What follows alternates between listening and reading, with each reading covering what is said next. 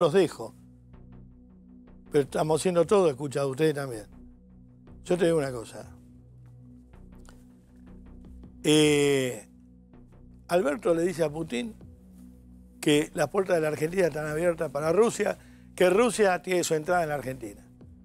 Automáticamente llega el avión con espías venezolanos. No eran institutores, eran espías venezolanos.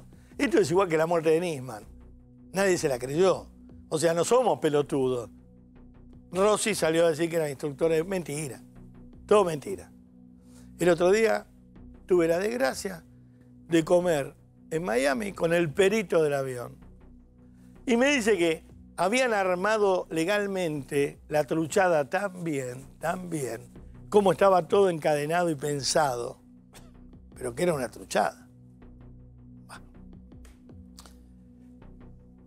Venezuela y Argentina, ya sabemos, juegan juntos. Rusia juega juntos, Cuba juega juntos. Llegan las rusas, 9.000 rusas a Argentina, y o casualidad se dan cuenta en la 9.001 que estaban entrando rusos a la Argentina a parir. No era a parir. Avión con espía de Venezuela, de Irán.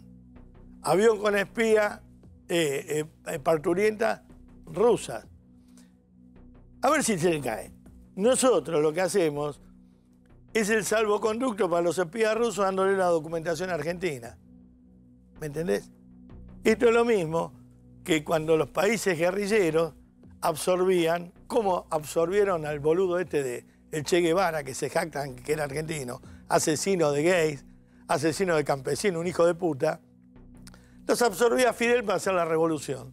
Los nazis en Perón. Los nazis en la época de Perón. Los nazis que vinieron a dejar el oro en la época de Perón, y yo creo que la desgracia que tenemos los argentinos es el karma que los dientes de los judíos están en los cuellos de las argentinas, porque vinieron a dejar el oro nazi acá. Y no lo dice el boludo de Babi, que es un pelotudo, lo dicen los libros de historia.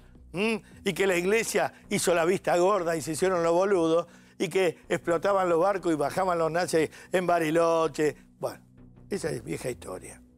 Entonces, vayan sacando cuenta, porque en la historia, gracias a Dios, si usted la estudia, todo va encadenado con todo. No es un hecho fortuito al azar. Todo va encadenado con todo. Así como Cristina manda guita para ponerle para Costa Granadines. Como ellos mandan guita para los 4 bancos de Granadines, Granadines manda diamante para acá. ¿Se acuerdan cómo fueron a buscar diamante a Angola? ¿Usted se acuerda del negocio con Angola? Que uno decía, ¿qué negocio hay con Angola? Les llevan zapatos y no tienen media. Les llevan media y no tienen zapatos. El negocio era traer diamantes, que pesan menos que los billetes. Imagínense ahora con la inflación de Alberto, 1.000 millones de dólares que se afanó Cristina, de pesos. ¿A dónde los lleva? Son casas enteras llenas de billetes truchos. Mejor tener brillante guardado en una cajita. Todo esto, con el tiempo, después que yo me muera, se va a descubrir a lo mejor. Porque es una sociedad para el choreo. Maduro con los 1.000 millones en Londres, Evo Morales otro, todo delincuente. Entonces, como nosotros somos un país dentro del circuito de los países delincuentes, somos el salvoconducto para los espías rusos, los espías iraníes, la muerte de Nisman, que nunca fue investigada. Sí.